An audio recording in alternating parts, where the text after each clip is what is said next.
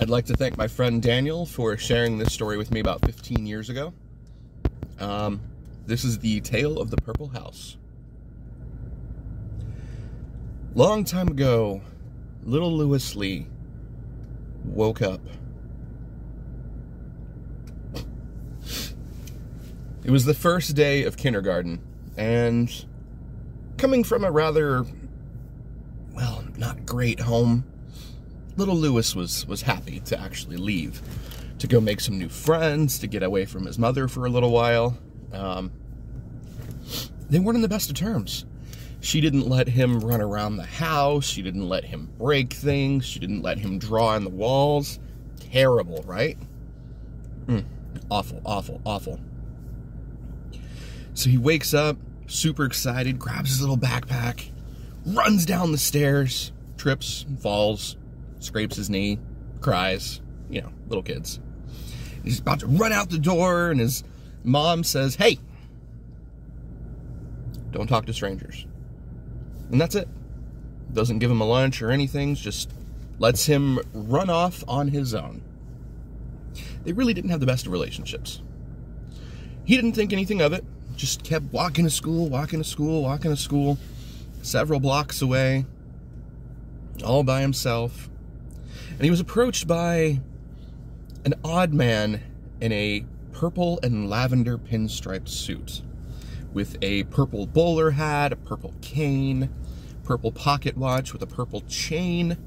Even his skin was sort of purple, had kind of a purple undertone to it. He beckoned the kid over, and being a naive kindergartner who never listened to his mom, or soon-to-be kindergartner, of course, he went. "Hey, kid, you ever heard of the Purple House?"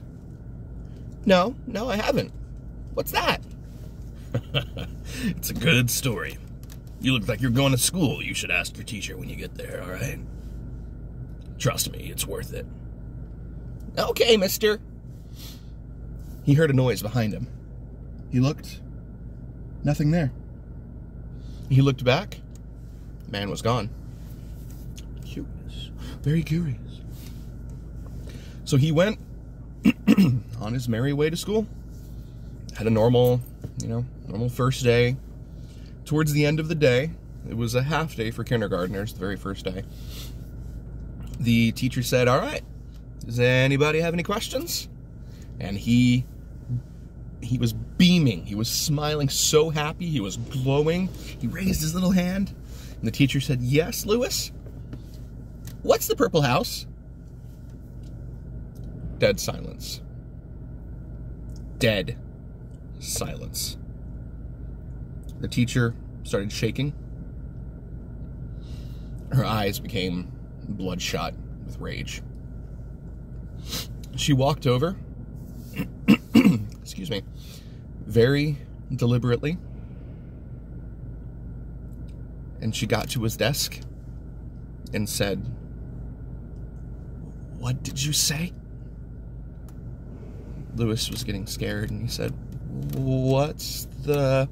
Before he could even finish it, his teacher, somehow inhumanly strong, picked him up, hurled him across the classroom, up against a wall, where he broke through it.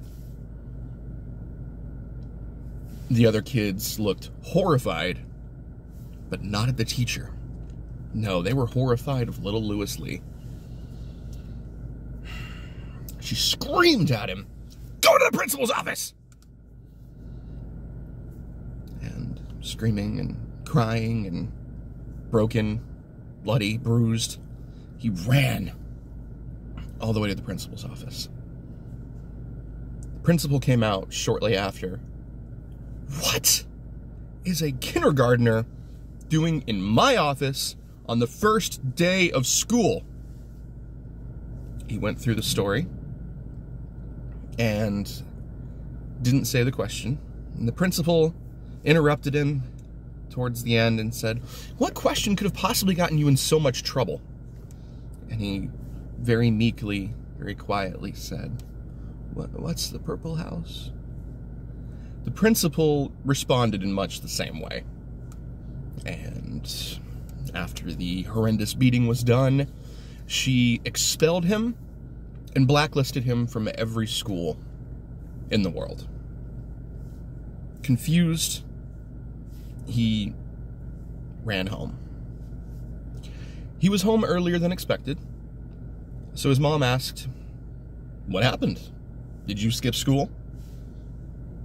He said no.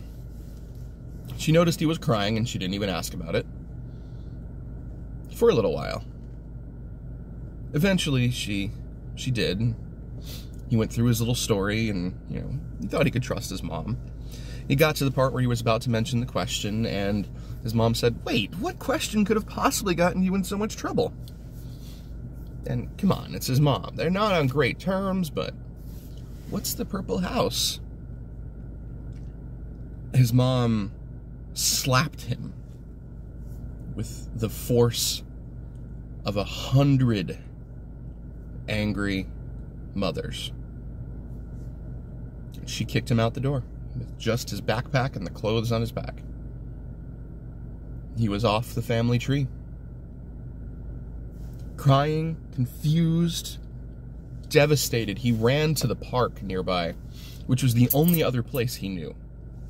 He sat down on a bench next to a sweet-looking old woman who was feeding pigeons and buried his head in his hands.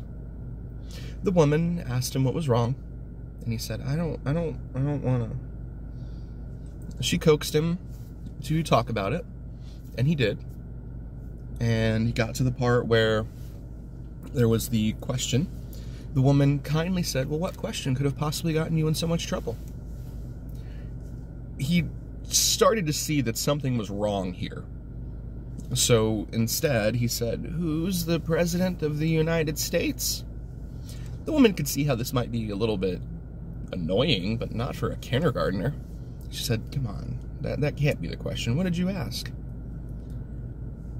"What's the purple house?" The woman clutched at her heart. She pulled out her cell phone, dialed 911 very shakily.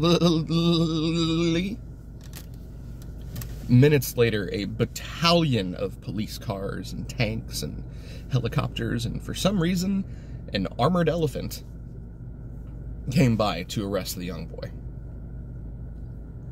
He was in jail for a month in solitary confinement before his trial. When he was brought before the judge, his father, there was just a hush. His father had been given some of the details and was absolutely enraged to see his son there. He said, "Son, from what I've heard, you should be executed. You should be killed. But I'm giving you a chance to defend yourself because you're my flesh and blood. Tell me what happened, and tell me now." He very quietly went through the story and got to the part where he was about to say the question, and the judge, his father, said, "What question could have possibly gotten you in so much trouble that you would be here? And you better not say the question that I think it is." Figuring he had no other options, he just went on ahead and said, "What's the purple house?" It was so silent that if a pin dropped, you couldn't even hear it. His father was boiling over with rage. "Life in prison!"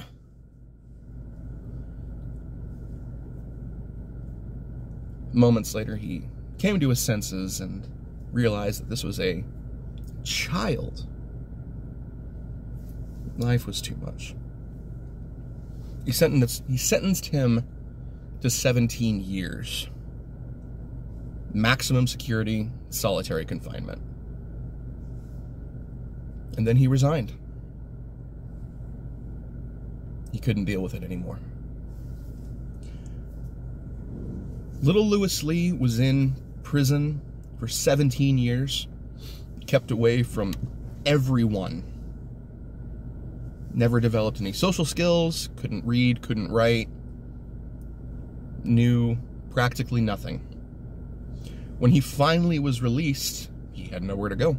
So he just started walking. Walked and walked for miles. And eventually, he came across a very strange sight. Across the street, there was a house, completely painted purple. There was a purple minivan pulling into the purple driveway, going past the purple grass, swaying very softly in the purple breeze.